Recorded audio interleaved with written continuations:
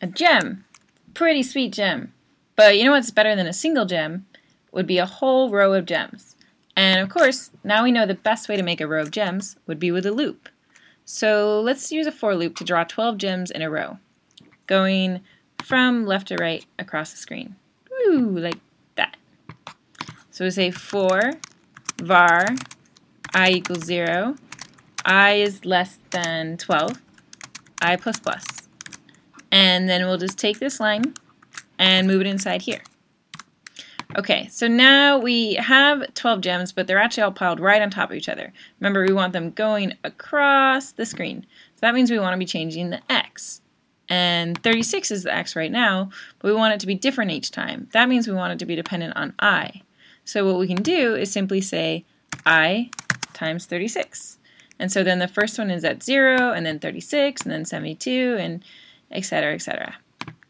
Cool, so now we have a row of gems. And this kind of reminds me of those scenes in Indiana Jones or Aladdin where the hero discovers that underground treasure trove of gems, but they usually find way more gems than this.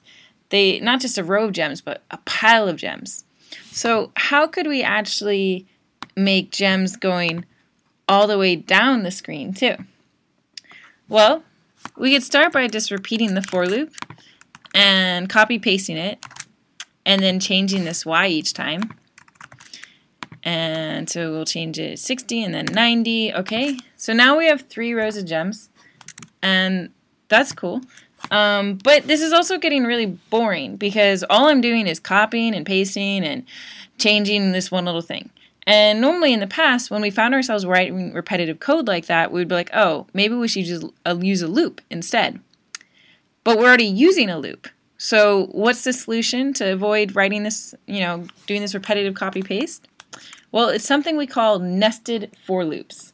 A loop within a loop. So what we're going to do is we're going to make an outer loop, and that's what's going to take care of going down the screen. And then our inner loop is going to keep taking care of what it's doing now, which is going from left to right. Let me show you what I mean. So for, and we'll use a different variable, j, since we're already using I. So for var j equals 0, and we'll say j is less than 13, and j plus plus. Okay, so that's going to be our outer loop. That's going to be in charge of going top to bottom. And then we're just going to take one of our previous for loops and put it inside there and fix the indenting. And we'll delete these old ones. Okay, so now what we have is we've got them all piled on top on the same row. So the thing is that we want to change the y, right? That's what we were changing before when we were copying and pasting, and right now the y is always 90. So we want the y to change for each row. So just the way that the x is dependent on I, we want the y to be dependent on j. So we can go ahead and change this to something like maybe j times 30.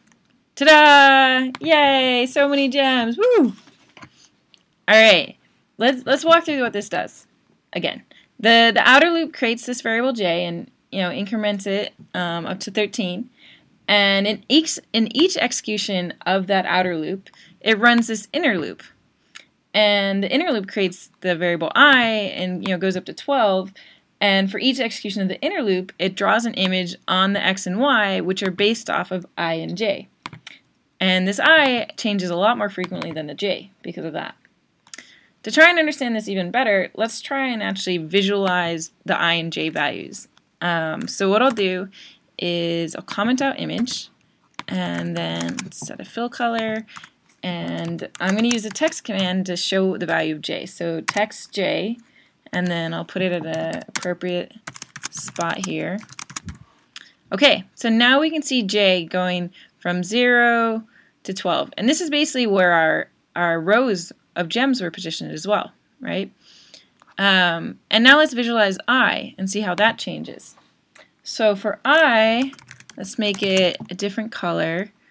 And then we'll go and put the I somewhere, and we'll change its x so that it goes across the screen.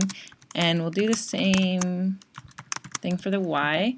Okay, so now we can see that the I is going from 0 to 11, and that this the I, as I was saying, it changes a lot more frequently, and this line of code gets executed a lot more times than this line of code, because this line of code is getting executed for every execution of this inner for loop, whereas this line of code only gets executed for every execution of the outer loop.